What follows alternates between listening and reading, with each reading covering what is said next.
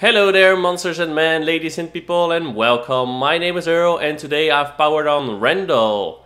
Randall is a action platformer, metroidvenia-ish game, and it is being developed by We the Four Studios.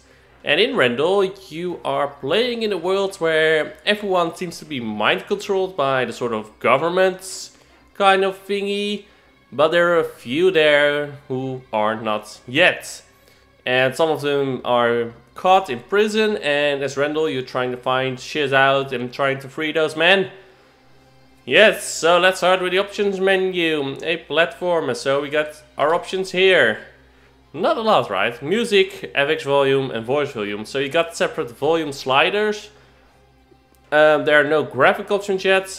I do say my opinion is a bit that for platformers, most of them run fine and do not need a whole lot of performance, so you can get away with leaving out some kind of graphics options, but again, and I see this more often in games, why is there no key binding option in the main menu? I mean, I can see the controls when I'm playing. You can go to menu and see your controls. You can play this with controller and with keyboard.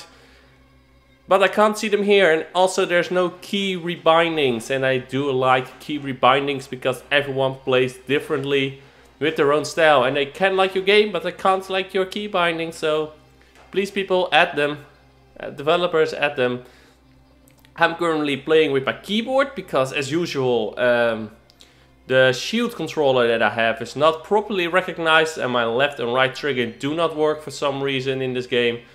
I think this game is played better with a controller, but I'm doing it with keyboard. It's playing fine actually, but I would recommend it to play it with a controller if you have one.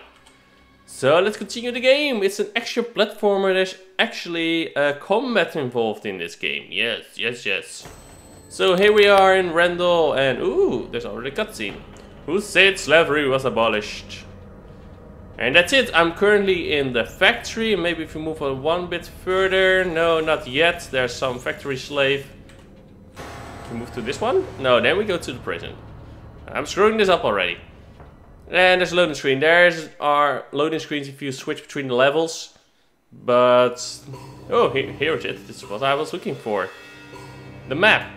So as you can see here, time elapsed 2 hours and 6 minutes. I thought I played more, but anyhow, you got these areas here. You got the city, the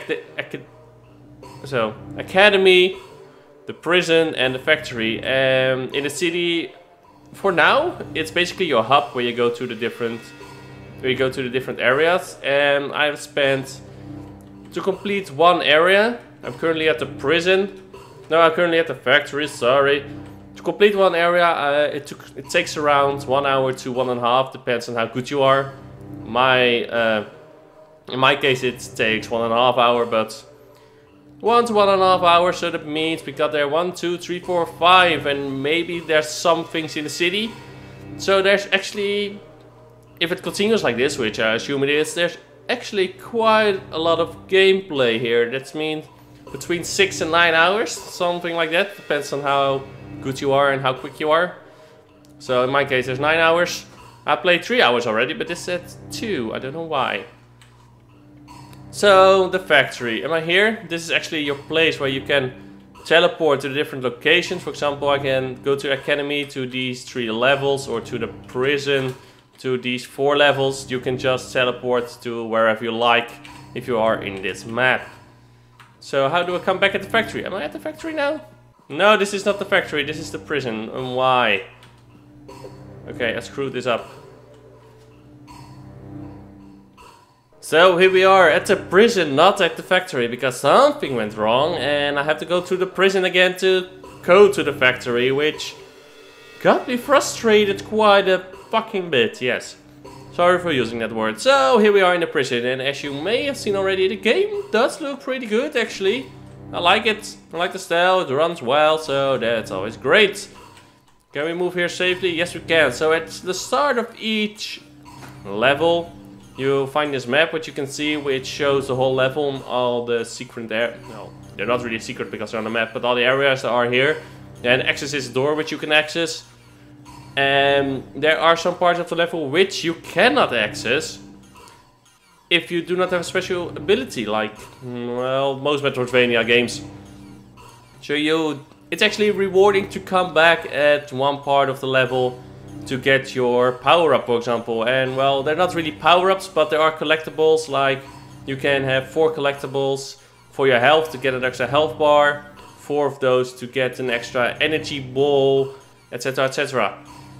And what does this nuke has? Well, you do have here your move list, where you have all your moves. And all the moves are, well, in my opinion, pretty basic. They're not that complicated. So you got your ground fighting system, which is just pressing C. You can do a load kick. Air fighting system, you can make an uppercut and an air jab. You can parry with X. You can dash with X. You can hop with X and space. You do have mental explosion. Oh my god, I'm terrible at this moment. Mental explosion, which will stun an enemy, and then if you press F on that enemy, you could fly. Well, you could throw yourself into a direction where you need to go. And you got mind control, where you can mind control an enemy, and if you have mind control an enemy, they do get the damage and not you. So that's pretty handy to use. Yes, indeed. So let's go and see what will happen. So let's start with the platforming. We got this little fella over here. What we have to do, we have to stun him, because if we stun him, we can mind control him. So stunning is one ability, and you can see my meter going down for how long he is stunned. And if we mind control him, oh, that was too much. That was F. So we have to stun him again. And if we mind control him, my meter will reset, as you can see, and then we can fly around in the level. Yes, we can. Ooh, let's go. Yes. So here we are. We can let go of him by pressing S again. We can stun him again, and then we punch him in the face by pressing C, so he dies and does not annoy me. So that's one part, and oh my god. You will see more failures if I do not edit them out all. So let's wait until these things comes up. Then they go down, then we can go, then we can wall jump, then we can spin like this to get over this obstacle, then we wall jump, then we dash and spin. And if you actually hold your button longer, so for now, for example, space for the spin, dashing, jumping thingy, you actually jump further, so that's nice. So let's go, let's go, let's go. And there will be a part of the combat here. As I said, well, my biggest complaint about this game is the combat. So these are the enemies and also the enemy types. And to be, I don't know if I said this before, but the enemies are, well, pretty, I do find them quite basic and dull. They do not have really special things, and even, well, the 2 boss fights I had now, it's not that great. So we have to kill this dude because he summons more other duties. So we have to kill him first, and even the combat, it's not... I think there's a lack of responsiveness in the combat, in my opinion. And also sometimes the animation quality of the foes, of the enemies, so it's not great. Then he will summon more duties, and these duties are just punchy guys. They will just walk and see if they can punch you, and actually pretty weak. And, well, there we go. And as you can see, it's actually quite easy. So you just avoid them, jump. You can only fight one enemy at a time, so if you want to switch, you can press F like this, and you put them backwards. And then you can find another enemy if you want, but we have to kill this guy, as I said. So follow him. And these are dead. That means the gates are open. Again, the combat, well, it's not the strongest point of this game, in my opinion. And I don't know, I'm not completely sure if it is the main point of this game. Because then, it's doing an average job, in my opinion. It's fun though, it's not too complicated, so for the hobos like me, who are terrible at fighting games, like for example Super Smash, I suck at it. Then the combat, well, it's quite easy. No, I didn't want to go there. It's annoying sometimes that that key is also for going to some place. So using a gate. So, to see here, this is actually the boss of the prison. And you will see what I mean. Ooh, it's already gone. Well, I will show you a footage now. So So this is actually a clip of me which I recorded earlier where I am fighting the boss, as you can see here, and maybe this is what maybe you can see here what I meant is that the animation quality and the punch and the feedback of the combat, well, it's not quite what I want. Also the animations of this boss, well, they're not grabbing me, and also the abilities of these boss are not grabbing me. After I found out how to fight them, because in the beginning I was dying, I got to admit that the boss was actually quite easy. You just had to dash through him, punch him quite a little bit, and then dash through him again. And what this boss does, he does summon enemies, which you have to fight. So there's sort of hordes of rounds of enemies, but also the balls that he's throwing are damaging those enemies, which is quite strange in my opinion, because it makes it quite a lot easier for the player.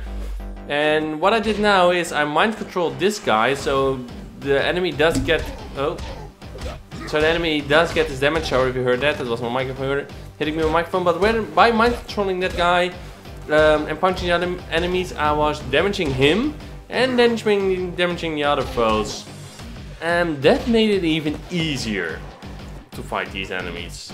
So as you can see, he's going down again. There is some kind of effect there, some kind of ability which did not impress me again. We punch him, we dash through him, and there he goes, there we go.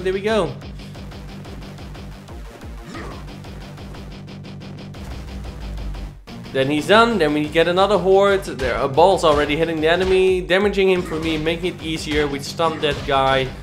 I cannot mind control him. I can mind control him now, so we can punch the other enemies. The balls are again hitting him. You know what I mean, right?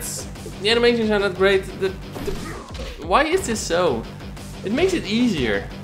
It makes it a lot easier, and I hope you get my point now. I don't want to rattle on about it, but I hope you get my point. So again, the combat is basic.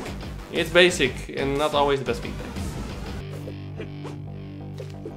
So we move a little further now, and I almost killed the boss, as you can see, and he's dead. That's it.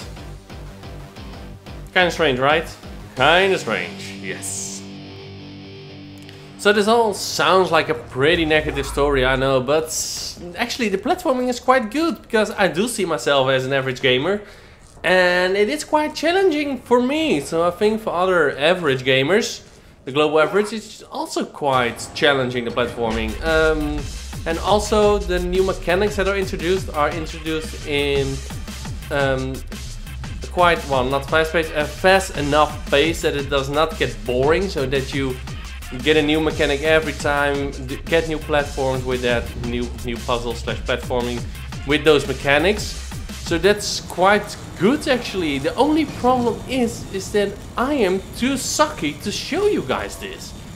I really wanted to show you guys this, otherwise this whole video sounded very negative, but I'm stuck at a part now and I'm just getting frustrated. Sorry, that's just my personality. I'm getting frustrated and I cannot get past it, but you have to trust me on this, guys. I tried to show you it, and the platform is actually quite good. It's challenging enough, At least that's what I think. So to have an overall conclusion about this game, I think that it's actually quite a decent platformer, but it is focused on the platforming side. I mean, the combat is not really the strong part of this game, as I told you I think enough now. So if you want a decent platformer which relies more on the platforming side, and you don't really like the punching and stuff, but still thinks, well, so now and then some fighting is not, so now and then fighting is nice, feel free to pick it up. I think then it's quite the pick for you. So with this conclusion, I think it's time to wrap it up.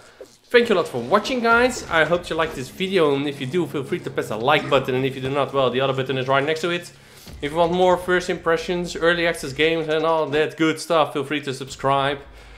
My name is OneOnlyUrl, and now for, as always, to be continued.